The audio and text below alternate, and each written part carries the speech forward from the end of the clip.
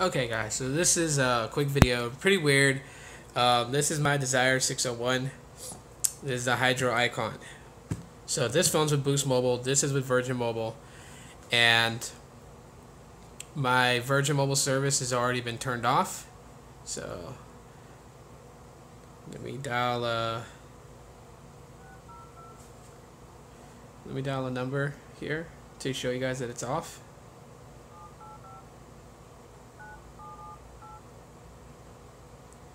So we're gonna call and put it on speakerphone.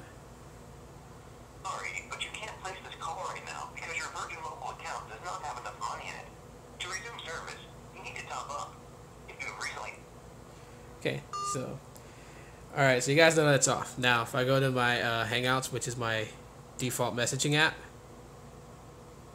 and I will text myself. Now, you know my service is off, so I'm gonna put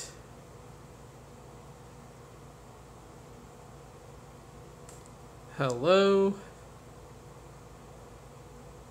punk. And I'm gonna hit send. Now this is what's weird. It's sending and now it says sent via SMS.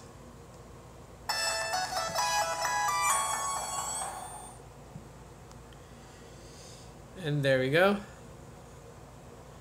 It says hello punk. You guys could have my old number, I don't care. But yeah, it's still sending text messaging out. That's kind of weird. At first, I thought it was just because of Hangouts. You know, because Hangouts, you can set the APN settings and stuff like that. But then I went into the default messenger app. And I'll send another text message. Let's just type Android. Hit send.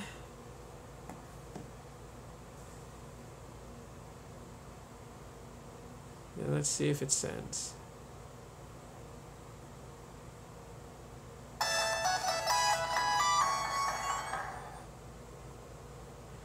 And now it says Android. So I don't know if it's like a glitch in the system for Virgin Mobile, or maybe like after your phone turns off, maybe they give you like an extra week of text messaging before they completely kill off service. But as for right now, I still have text messaging on my old phone, and so I wanted to share that with you guys. Maybe I guess like after like say like you didn't make your payment for your plan, you still got like a few days of text messaging allowed. Maybe, I don't know. But anyways, guys, so I just wanted to show you guys that demo real quick, and a vlog video coming up later on. So thanks for watching.